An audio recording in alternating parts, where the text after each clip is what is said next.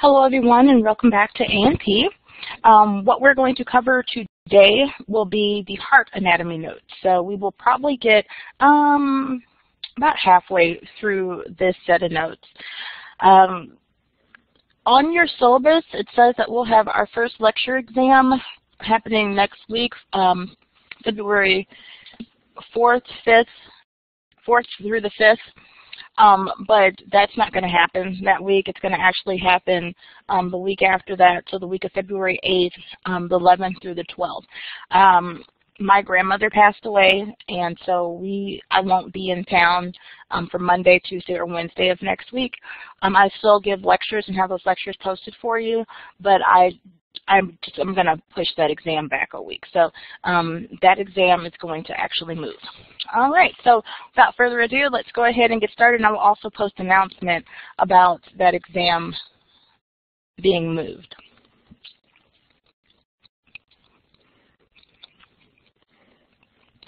All right, so last chapter we talked about the blood, and that the main jobs of the blood were to carry oxygen for the red blood cells and to carry nutrients and carry waste products to and away from the cells. We talked about how the white blood cells have an immune response, and we also talked about how platelets have a role in clotting. And we even talked about at length about the process of recycling white blood cells and the process of recycling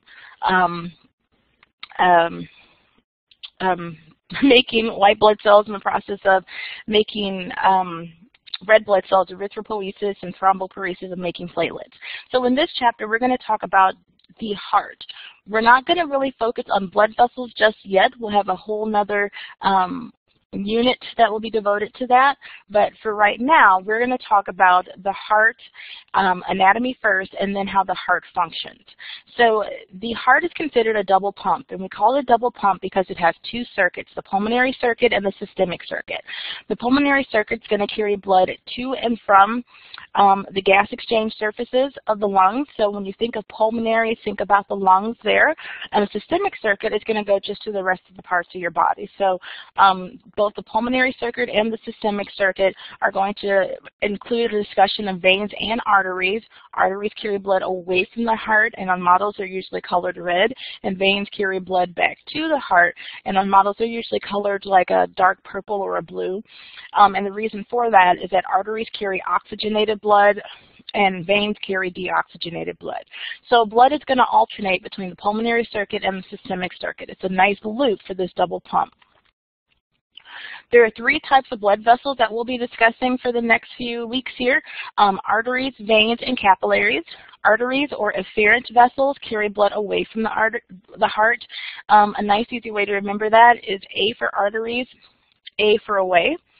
Veins are going to be the afferent vessels, and they're going to carry blood to the heart. Don't really have a fancy mnemonic device for that, but just know that arteries carry blood away from the heart, so veins have to carry it in the opposite direction. And as we'll see in the next set of notes that we cover, that because of the role of arteries and veins in the directions in which they carry blood, they're going to be structured or anatomically structured differently from one another. They don't look the exact same. And then capillaries are what we call the exchange vessels, and they're just the networks between the arteries and veins. Although we consider the functional aspect of your heart to be a double pump, your heart has four chambers. So you have a right atrium, you have a left atrium, you have a right ventricle, you have a left ventricle. The atria are on top of the heart and the ventricles are on the bottom. So what I'm drawing now is like a generic Valentine's Day heart, which is not what your heart looks like. But this is easier for me to just draw this. So if we were to take this Valentine's Day heart and kind of cut it into four spots, we would have our right atria here that I'll just denote RA, our left atria, and we'd have our, and actually I did that backwards. I did my right and left and not their right and left. How do I get rid of this?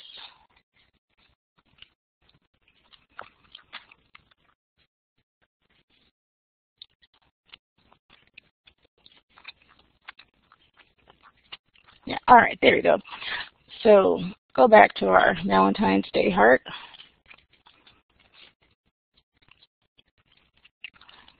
So we have our right atria, left atria, right ventricle, left ventricle. The right side of the heart is going to collect blood from the systemic circuit.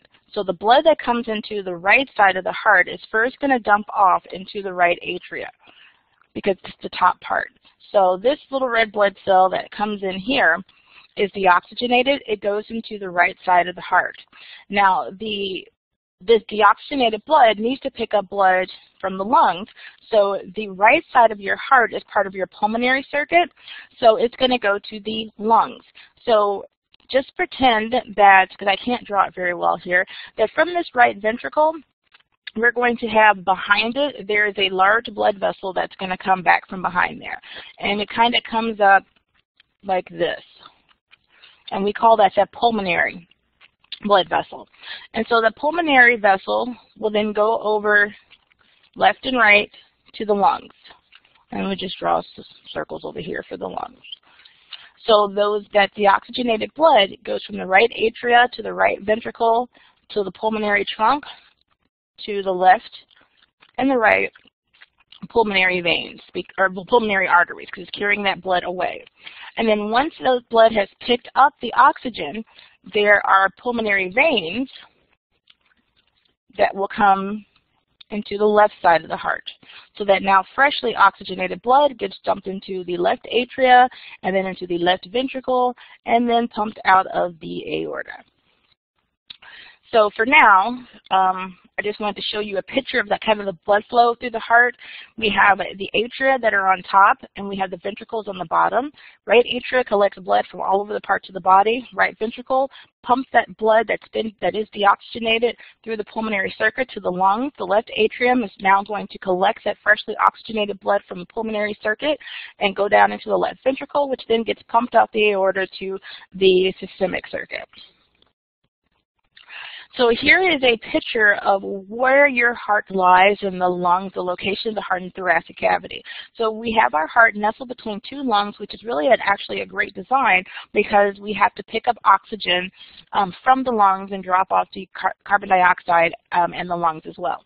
So if we were to look at this here, we have this big blue blood vessel here that's called that's one of our vena cavas, and we have another one that's on the bottom there, that blood comes in to the right atria and down the right ventricle, and then goes up through this little purple guy, the pulmonary trunk, and then goes off to the lungs, and then that blood collects its oxygen and then goes into the left side of the heart and the left ventricle and then is pumped out through the aorta. The pericardium is just the double lining of the pericardial cavity, so it's kind of the double-lined sac that the heart sits in. There are two aspects to the pericardium, the visceral and the parietal. The visceral portion of it is the innermost layer of the pericardium, and the parietal portion is the outermost layer, and it forms a pericardial sac. So if you thought about placing your heart inside a plastic bag, the part on the inside of the plastic bag that's actually touching the heart is what we consider the visceral layer, and then the outside portion of that plastic bag would be the parietal layer. The parietal cavity is between the parietal and the visceral layer, so it's a double kind of plastic bag. And in that double plastic bag on the outside of it, you have this pericardial fluid. And that pericardial fluid helps to stabilize, and it surrounds the heart, and it makes sure that as the heart beats, it doesn't create a whole lot of friction. Sometimes you can have pericarditis, which means that that tissue becomes inflamed, and that sac becomes inflamed, or there can be too much fluid in that sac, which would impede the heart from functioning normally. So here are some more anatomical structures. These structures we will look at in lab tomorrow. We have our superior vena cava, and the inferior vena cava is in the backside of it. Once we turn the heart around to the posterior aspect, we'd be able to see that. Then we have our right atrium. And what covers the right atrium, it kind of looks like a little ear flap or maybe a wingish sort of structure that we call the auricle of the right atrium. The auricle is only found on the outside of the heart, and then on the inside of it we call it the atrium. We then have the right ventricle. In this sulcus, what we call the coronary sulcus, we have fat and blood vessels that would be found in there.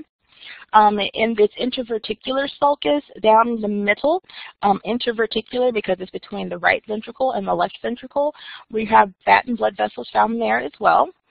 Over here we have our left ventricle, the left auricle over the left atrium. This blood vessel here is called our pulmonary artery.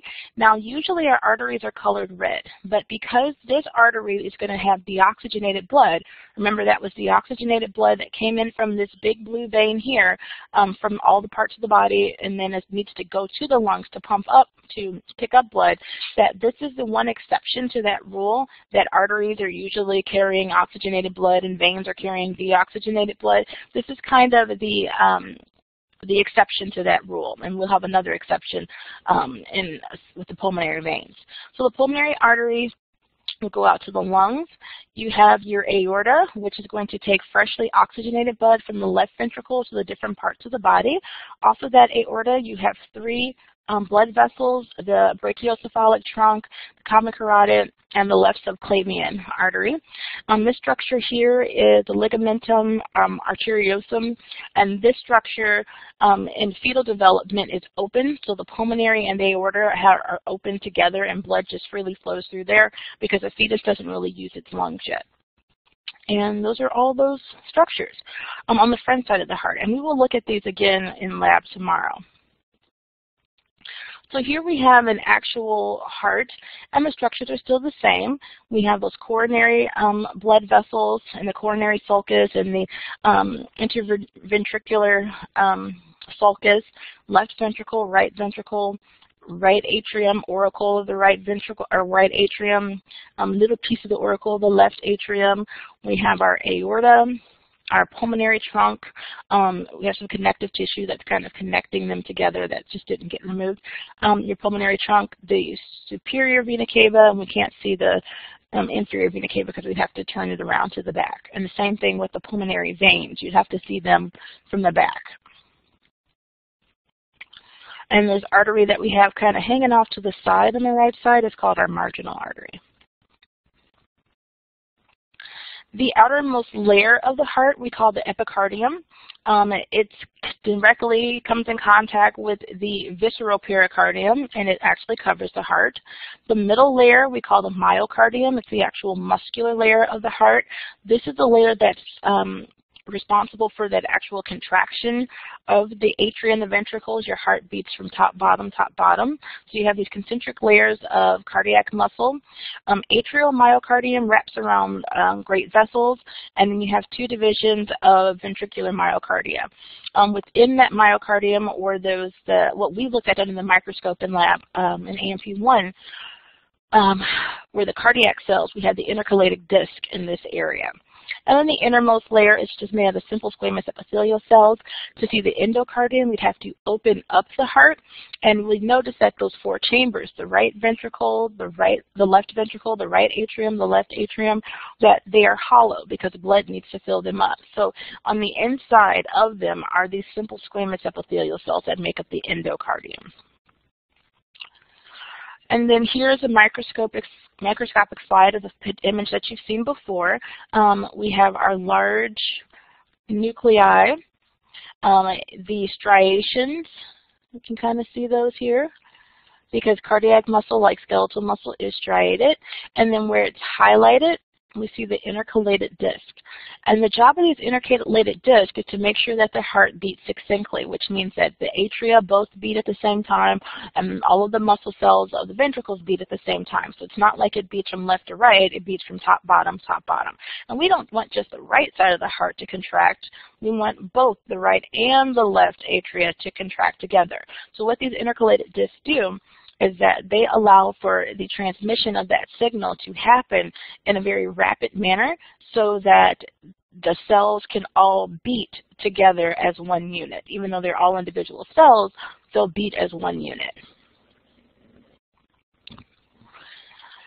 The internal anatomy and organization of the heart, between the left and the right atria, we have the intra-atrial septum, and then between the left and the right ventricle, we have the interventricular septum, which we've looked at the interventricular septum on the previous slides when we looked at the superficial anatomy of the heart. On the right side of the heart, things that you will find the AV valve known as the tricuspid valve. So from between the right atria and the right ventricle is what we call, it's got 3 flaps to it, hence the name tri for 3, tricuspid valve. What comes into the right atrium is a giant vein called the superior vena cava, and then you have coming in from the bottom of the right side, the inferior vena cava. So blood that's coming in to the heart from above the heart goes into the superior vena cava, and any blood that's coming into the heart that's coming from below the heart will come into the right atrium via the inferior vena cava. You also have blood vessels that will nourish the heart itself, and those blood vessels can be found in some of those blood vessels can be found in the coronary sinus, is on the right side, and that coronary sinus is kind of a swelling on the back side of the heart, or the posterior aspect of the heart, where the blood will dump into the right atrium, still deoxygenated blood. We also have in the right atria muscles that we call pectinate muscles, and in the right atria we have this foramen ovale, which at one time was a hole between the right and the left atria when you were a fetus, where blood was able to just very easily go from the right to the left side. Once you're born, that hole closes up, and we call it a foramen ovale, just a little indentation. And then you also have trabeculae carnae down in the ventricle of the right side, and a very special structure that we only find in the right ventricle is called the moderator band. And the job of that moderator band is to help with the beating of the heart, to make sure that the cells, the AV bundle of cells and the Purkinje fibers, that signal that tells the ventricles to contract, that's propagated throughout all parts of that ventricle.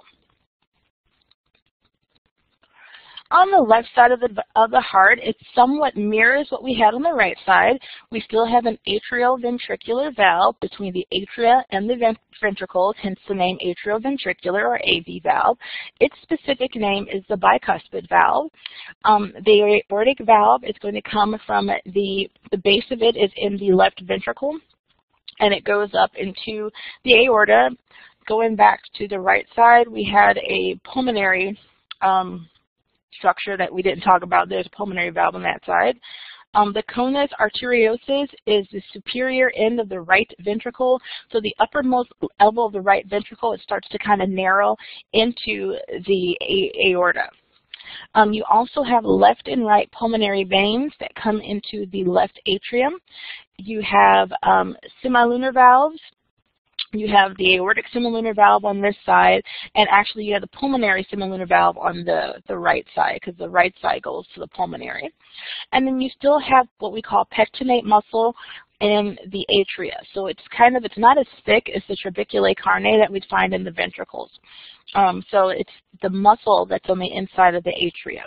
Notice that we don't have a moderator band on this side. We only have a moderator band in the right ventricle.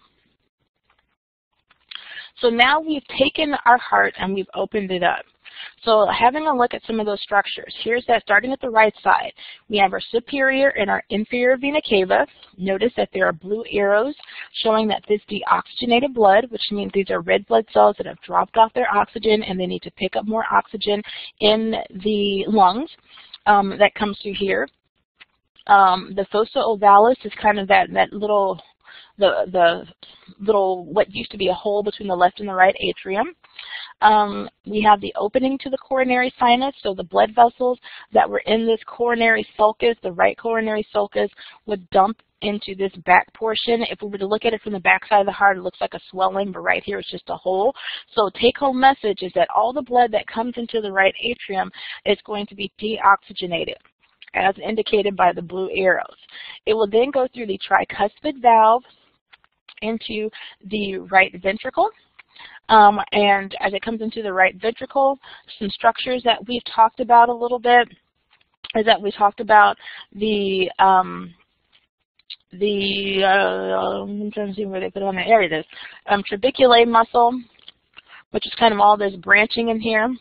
One thing it didn't show is that the papillary muscle. Papillary muscle connects directly to the chordae tendineae, which are the strings that hold the valves in place. So these will contract to make sure that the valve stays open for all the blood to get through here. And then we have the semilunar valve for the pulmonary trunk, and then we have the blood that goes out to your left and your right pulmonary arteries to the lungs. Then once that blood has picked up oxygen, it will go back into the heart via the left and the right pulmonary veins. You can't see them on this side, but trust me, they're back there. Goes into the right atrium. Notice now these arrows are red because the blood is oxygenated. Goes through this bicuspid valve. After it leaves out of the bicuspid valve, it'll be in the left ventricle that will go up through the aortic semilunar valve, which you can only see a little piece of it right there, a little white piece there, and then up through the aortic trunk, and then off to the rest of the parts of the body. Notice that only on the right side do we have that moderator band. So there's that moderator band that we see there. So one of the questions on your exam, one of the short answer questions will be to trace the path of blood through the heart.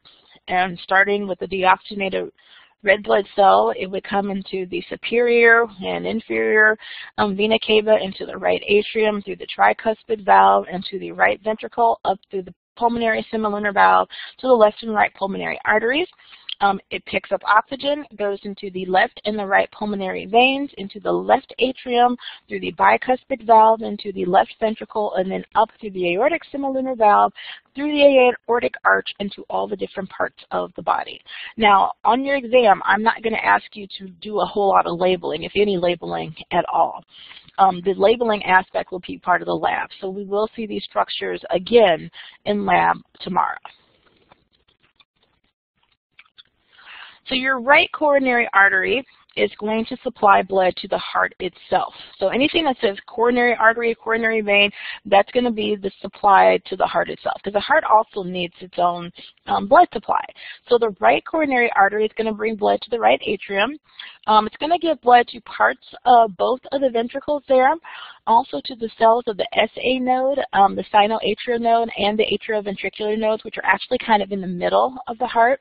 You also have the marginal artery that branches off from the right coronary artery, only on the right, on the surface of the right side, the right ventricle.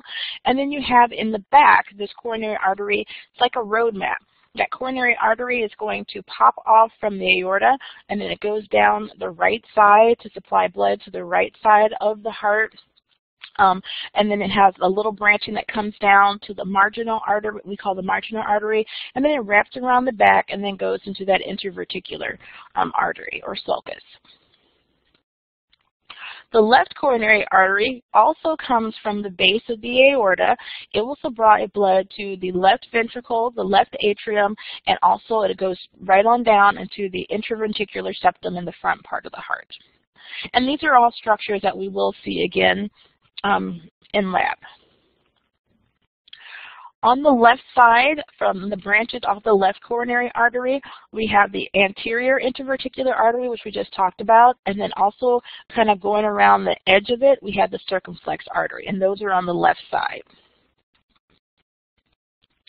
The cardiac veins, the great cardiac vein drains blood from the anterior interverticular artery into the coronary sulcus. So remember, the anterior interverticular sulcus is in the front part of the heart where we saw those fattened blood vessels. So that great cardiac vein is on the front of the heart. And then we have the anterior cardiac veins that will empty into the right atrium. So the cardiac veins that are in the front part of the heart empty into the right atrium. Then the posterior cardiac vein and the middle cardiac vein, which is going to be a blood vessel, a blue blood vessel on your models and in your books that goes straight down the back. And then the small cardiac veins, they're all going to empty into the great cardiac vein, or they'll dump directly into the coronary sinus, which goes into the right atrium. What we're doing now is that we're looking at these various different blood vessels that nourish the heart. So we're still talking about heart anatomy. And the way that these veins and arteries kind of move, when you look at them on a picture and you look at them in lab, it's almost like street names on a road. Notice that Lindbergh turns into Kirkwood Road when you drive through Kirkwood, and then it turns back into Lindbergh once you get out of it. So you didn't get off of the road, just the name of it changed. Kind of the same sort of thing is happening here. We're going around curves because the heart is not just a linear flat structure. So we're going around, different curves, and even though we're staying in the same blood vessel for the most part, we're going around a curve, and as we get to one portion of it, it slightly changes its name. So all we're doing now is just through words, we're giving a description of where these different blood vessels carry blood. In the case of the veins, carry blood, deoxygenated blood from.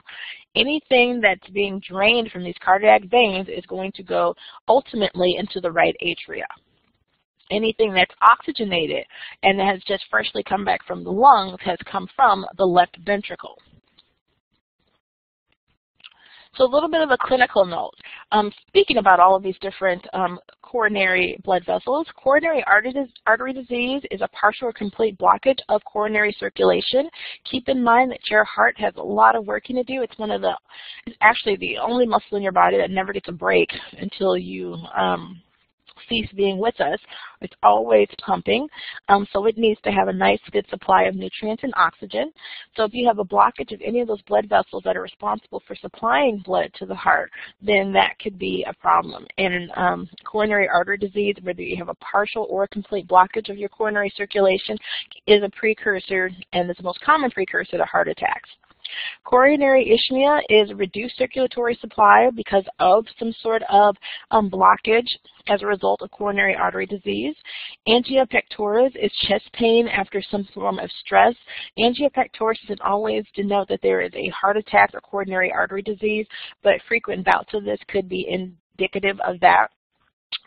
Treatment for coronary artery disease, most physicians will try to treat it with a change in diet and exercise, and maybe some medication to bring your cholesterol down, because a lot of times when we have blockages in those teeny tiny vessels of the heart, those coronary arteries, we have the concentration of lipids is too high and it's accumulating into the walls of those arteries and forming plaques.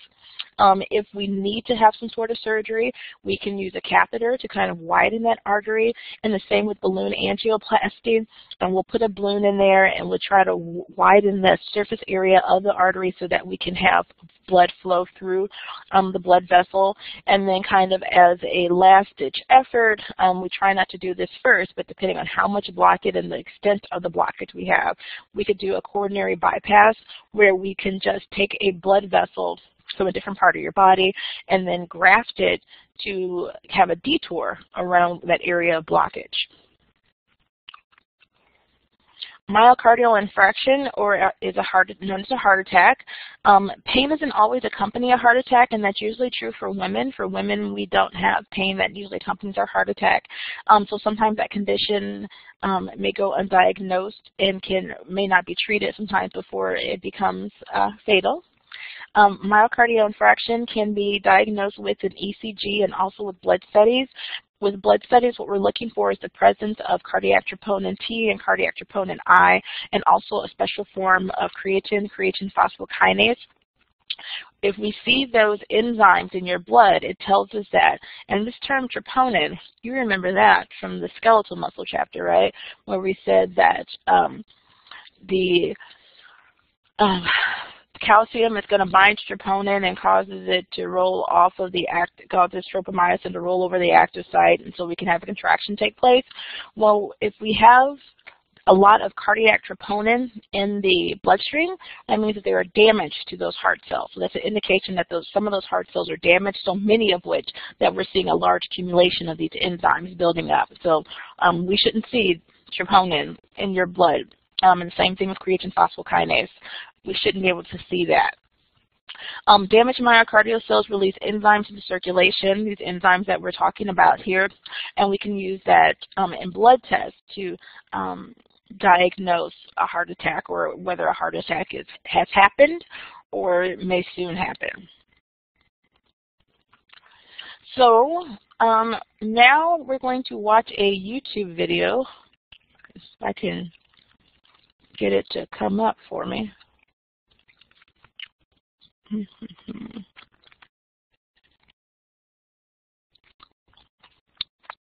And I'm not sure if you'll be able to get the sound like I'll get the sound? So I don't know. We'll see. If not, you can always just type it in and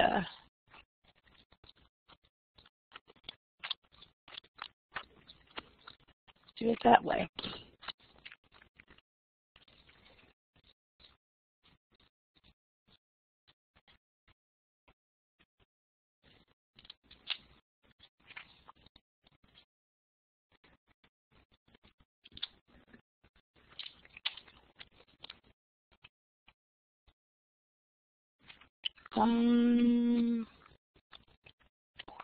Guess it's not working anymore. All right, so let's go back to our notes, and I'll have to find another video for us to view.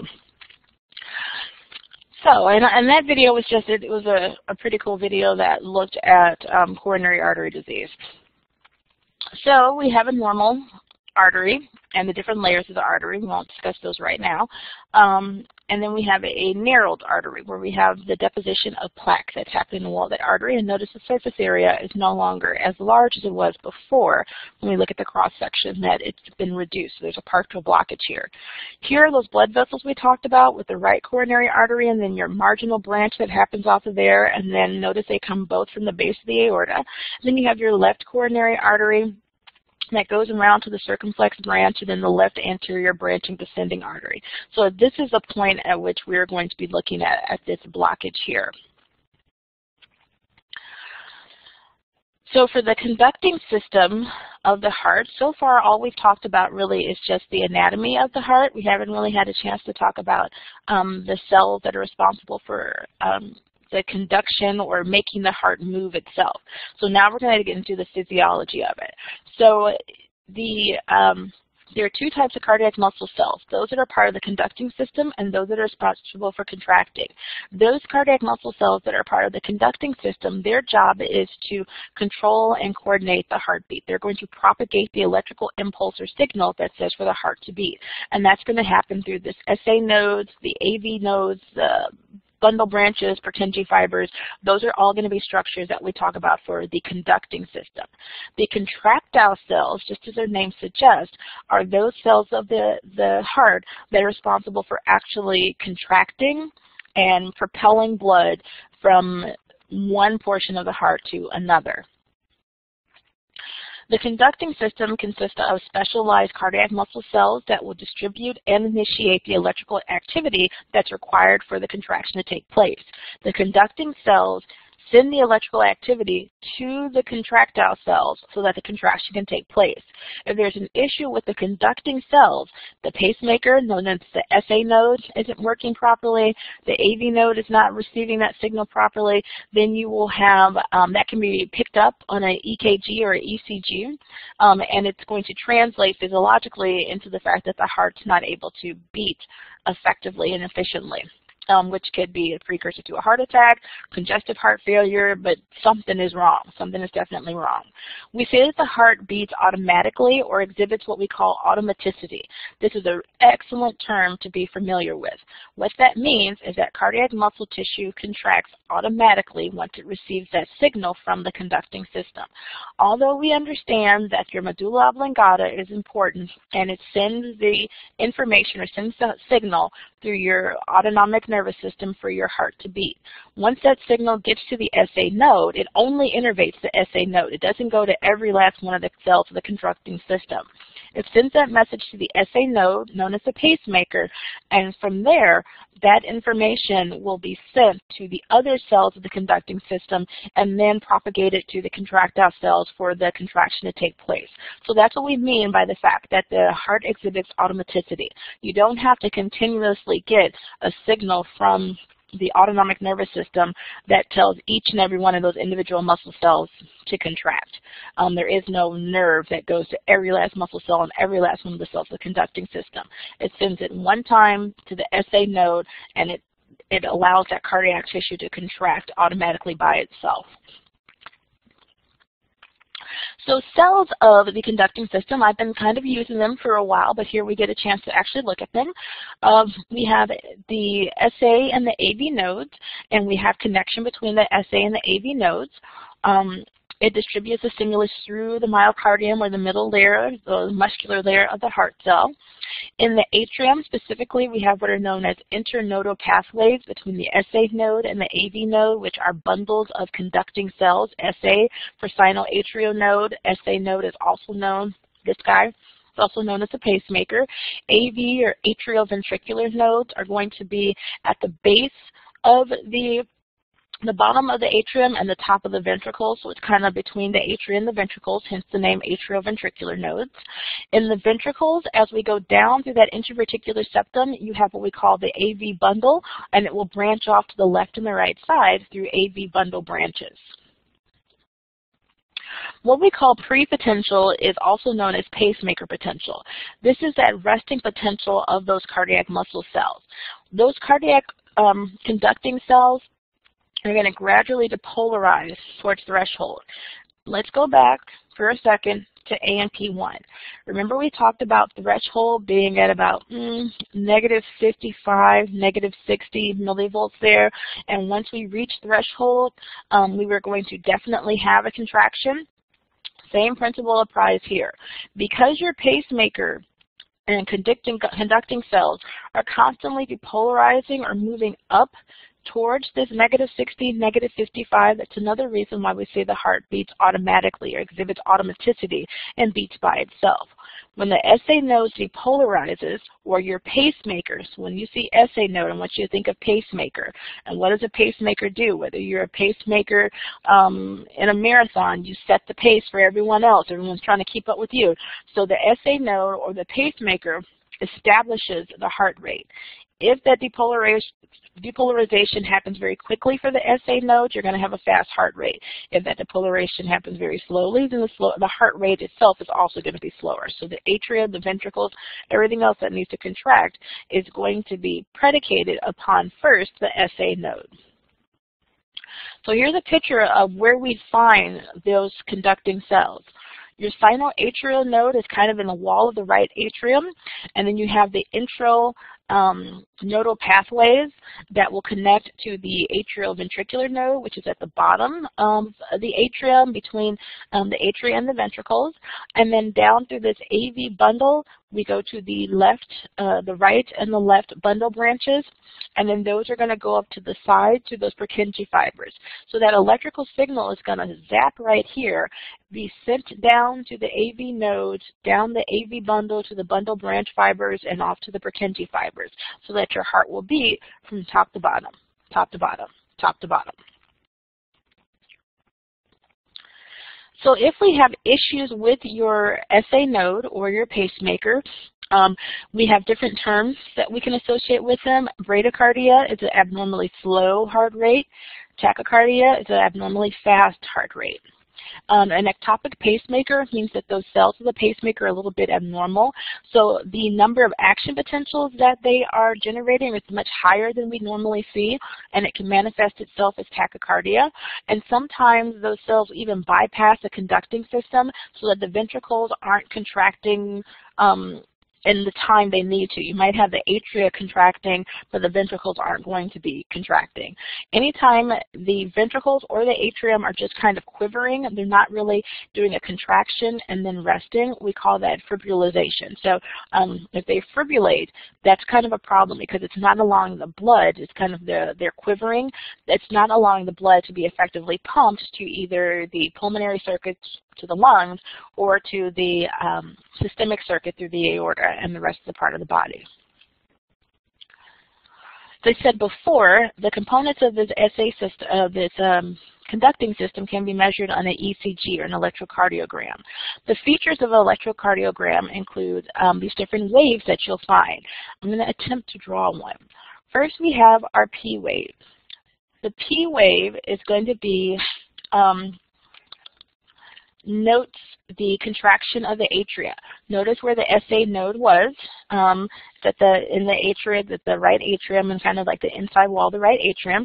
So it makes sense that the P wave is going to allow for the atria to contract first, so both the left and the right atria are going to contract together. And then we have a little bit of a pause so that the atria stop contracting and the ventricles, that signal goes from the SA node to the AV node. Then we have what's called our QRS complex. The QRS complex is going to be the biggest set of peaks because it's going to denote the ventricles contracting. If you remember from the anatomy of the heart, the atria are smaller, less muscular than the ventricles are. The ventricles are much more muscular, so it makes sense that they'd have a more powerful contraction that will be picked up on an ECG. And then finally, we have another little bump called our T wave. Our T wave is denoting the relaxation or repolarization of the ventricles. Now the terms depolarize and repolarize, you should remember those from the skeletal system when we talked about cardiac muscle contraction. And same thing with when we talked about the nervous tissue. Depolarization means that you are generating an action potential. We've gone from a -70 number to a +30 number. Repolarization means we've come back down. So we are now gone from that positive action potential taking place to now everything is relaxing. So as we translate that understanding to the cardiac muscle cell, depolarization could be synonymous with the term contracting, and repolarization could be synonymous with the term relaxing.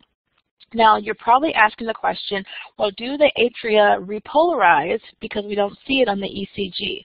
And yes, the atria do repolarize, but they happen during the time of the QRS complex, so it's going to be masked because the contraction of the ventricles is so powerful that it's going to send a stronger electrical activity, stronger electrical signal to the ECG than the relaxation of the atria will. And here's a much prettier picture of what I attempted to draw. So we have our P wave here, and you have your PR interval, which is the contraction and the relaxation of your atria. Then you have your QRS complex here, and your QT interval and your ST interval. ST interval is at the end of the contraction for the ventricles, and then the relaxation of those ventricles. And then you have your T wave.